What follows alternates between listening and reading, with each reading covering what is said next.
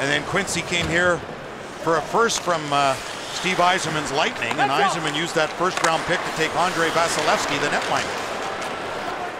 Quincy still a few months away from returning. A hard hit by Hanzal on Pulkkinen, who's hurt. Boy, Hanzal injured Mike Fisher last game, who's out for the Nashville Predators. We're back in a moment.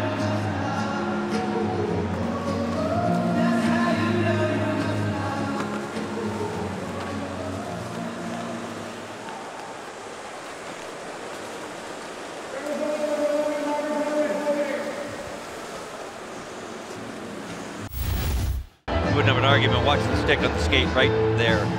He did take the feet out from underneath him. You'll see a different angle out of it. Hanzal 6'6", 6'5", 6'6", huge, and he just crushes Pulkkinen in the board. This is the way this game is played.